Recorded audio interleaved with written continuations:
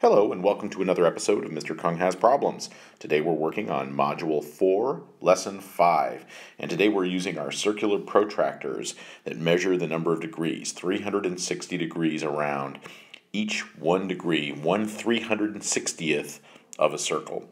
And we're going to be using this to measure a couple of angles.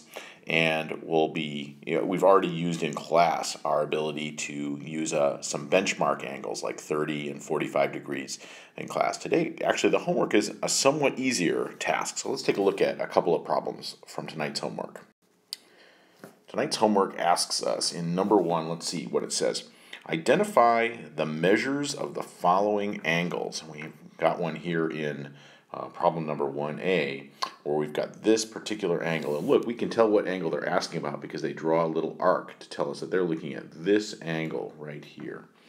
Now, that angle right there, we can figure out, we can just count up. Let's see, this is 0 degrees right down here. We can just count right up. That's 10, 20, 30, 40, 50, 60 degrees. You can see the 60 right there underneath that protractor. And so this looks like a 60-degree angle. I would say we're pretty confident of that. That's a 60-degree angle. But you could also use your benchmark angle protractors that you already developed in class. And actually, if you plunked down one of those 30-degree angles, you would see it came up right here. And if you used it again, you would get to a 60-degree angle. So that's another way that we could identify it based on the tools that we used in class. But either way, we've got a 60-degree angle. Let's take a look at problem number 1B.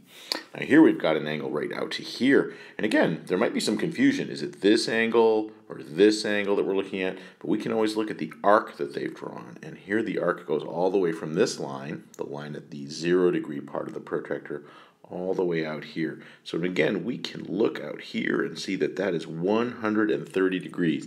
And we could count our way up as well. 10, 20, 30, 40, 50, 60, 70, 80, 90. That's in a bigger font because it reminds us that 90 is an important right angle.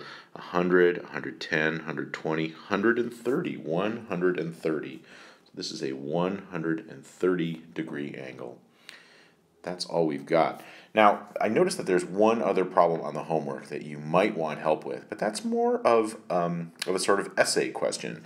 Problem number 2 reads, if you didn't have a protractor, how would you construct one? Use words, pictures, or numbers to explain in the space below.